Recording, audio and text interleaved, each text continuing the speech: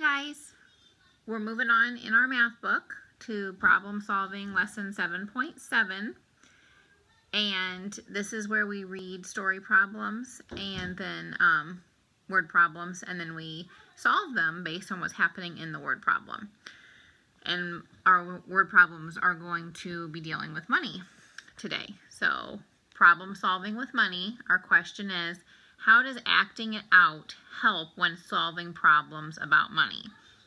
And what that means is being able to picture what's going on in your mind, that's going on in the problem, and then also like drawing it out, because lots of times when we draw it out in pictures, we can understand what's happening in the word problem. So on this page, it gave you the word problem. Kendra gave 2 dimes, 2 nickels, 1 quarter, and 2 $1 bills to her sister. How much money did Kendra give her sister? Well, we know we're going to, what do I need to find? Underline the question. How much money did Kendra give her sister? And then I would circle 2 dimes, 2 nickels, 1 quarter, 2 $1 bills, and I would count that money up. So I would show that in my workspace. So that's just an example of what we're going to be doing today. All right, so here are the problems you're going to work out. It says use play coins and bills to solve, and maybe you have those types of things at home, or you can just draw it on your paper, because it does say draw to show what you did. So I'm in number 1, and it says Jacob has 2 $1 bills, 2 dimes, 3 pennies in his pocket. How much money does Jacob have in his pocket? So I would underline the question, how much money does Jacob have in his pocket? Then I would circle 2 $1 bills, 2 dimes, and 3 pennies. Hold on.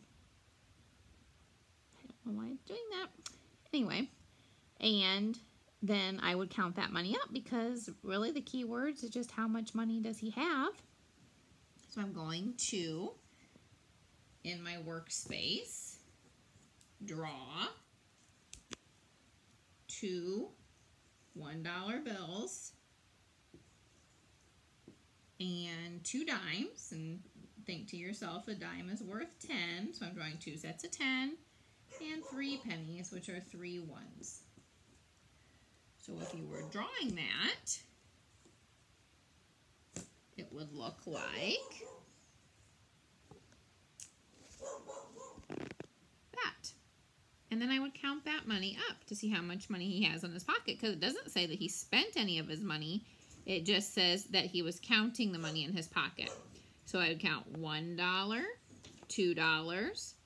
$2.10, $2.20, $2.21, $2.22, and $2.23.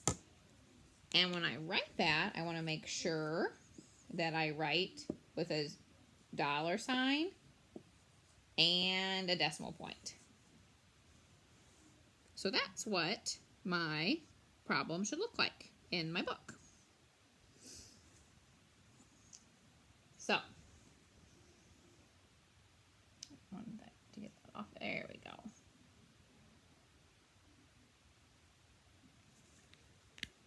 Let's go ahead and do another one together. Sorry if my computer's not looking the best today. It says Amber used 2 quarters, 1 nickel, and 3 $1 bills to buy a toy. The toy cost $1.05. How much money does Amber have left? So I'm going to underline the question. How much money does Amber have left? Circle 2 quarters, 1 nickel, and 3 $1 bills. And I'm going to circle $1.05, because that's important. And then I would put a box around used, because if she used 2 quarters, 1 nickel, and 3 $1 bills to buy a toy, am I going to add that to my collection, or am I going to take it away? I'm probably going to take it away. So the toy costs $1.05.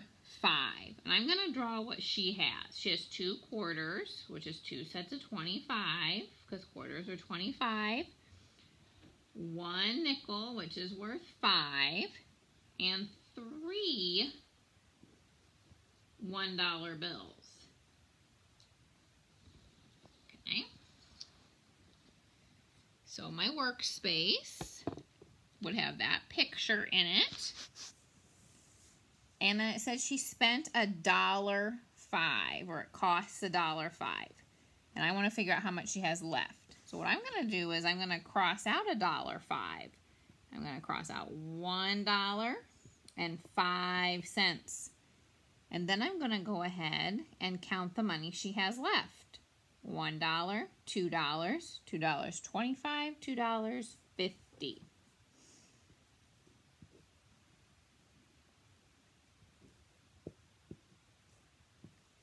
And that's what I would write on my workspace. So that's what's happening in our math book today. We are reading word problems, figuring out what's going on, and drawing pictures to solve them. So you're going to complete those 2 problems. Maybe you did them with me. And then you're going to skip, and you're going to go on to page 507, and you're solving 4 word problems with money.